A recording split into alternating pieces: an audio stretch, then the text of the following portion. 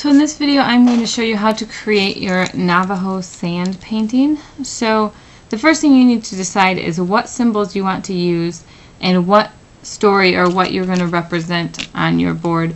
So I am going to be creating my symbols to represent happiness or joy and friendship, so sort of the joy of friendship. So I know that the Hohokam flute player that we drew earlier is a symbol of joy. So I'm going to start by drawing that symbol on here. And I'm just drawing with pencil to begin with. So I'm going to draw a Hohokam flute player the same way that I drew it before.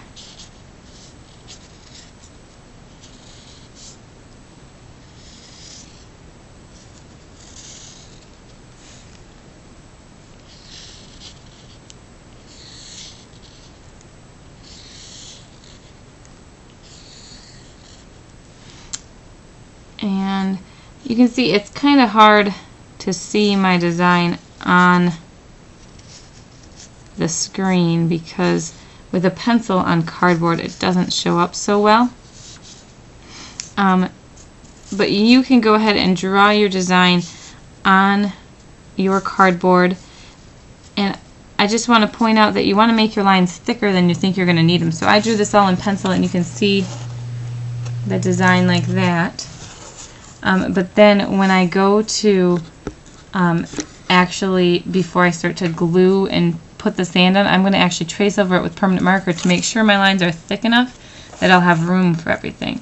So I'm doing it about joy, like I said, but I also want to show friendship. So I know that arrows that cross each other show friendship. So I'm going to add some arrows that cross each other right here. I'm going to create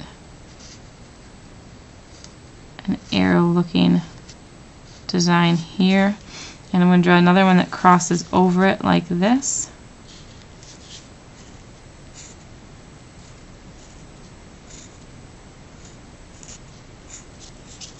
To make my two arrows crossing each other. And then I think I'm going to do the same thing down here. Arrows crossing each other down here as well. So you need to decide what your design is going to represent, what symbols you're going to use to show that, and then draw them on your board with pencil.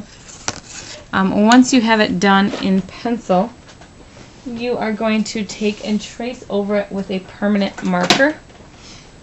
So make sure you have it the way you want. Again, it's on cardboard, so if you make a mistake, I notice this one's a little longer than I want, you can just erase it and draw your design in the way you want, just like you would on paper. And then I'm going to trace it with my permanent marker. So I'm going to go right over top of the design, and I want to make sure that the design is thick enough that I'm going to be able to paint it on with glue.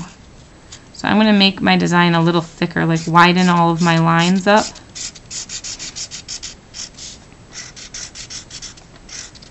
So I'm going to have to change my design a little bit just to make sure that I'm actually able to trace it when I'm done.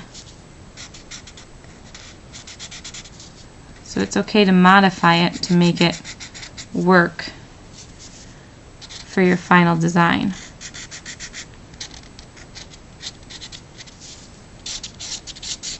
I'm going to thicken all those lines up and color and trace all the parts that I want before I start to glue anything, so that I make sure that I'm able to draw the whole design that I want. And then I'm going to trace over all of my other parts as well, so that the whole thing is nice and thick. I'll thicken up the neckline. And this whole part, I don't need to color this all in, but I know that this whole section is going to be colored in. So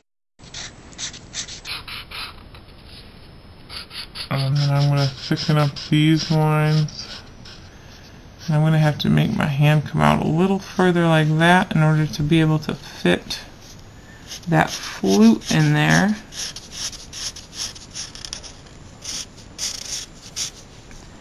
I'm going to thicken up the other arm. And it doesn't have to be exactly perfect because you know that it's going to be painted over again. So if you make a little mistake or something when you go to paint over it, you can just not paint that part that you made a mistake on.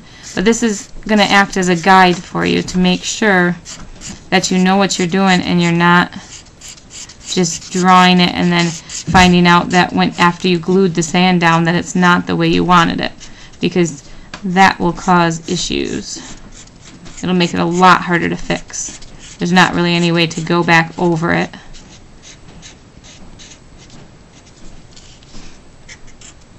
So I'm going to fill in those and really thicken the line up. The whole thing. So that it's ready to go.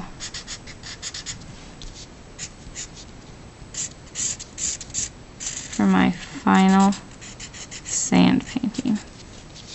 So go ahead and draw your designs on your cardboard, trace over them with permanent marker once you have them the way you want, and then check your design to make sure that it's what you want before you start to put the sand on. So make sure that you fill it up the way you want, that it's all designed exactly how you want.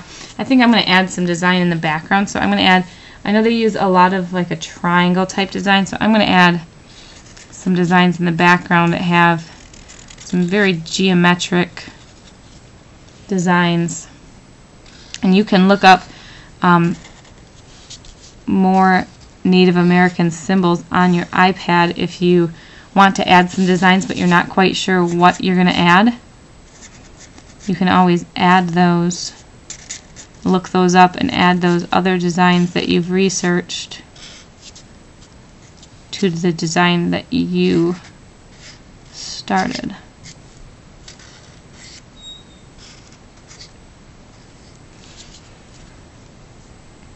And then I think that that's how I'm going to do it for now. And then I'm going to make sure that I know that this whole section is going to be colored in, so I can color as well. So that I know that that's all part of the same design. So I have my design all drawn out and I am ready to start with sand. So draw your design, trace it with a permanent marker, and then you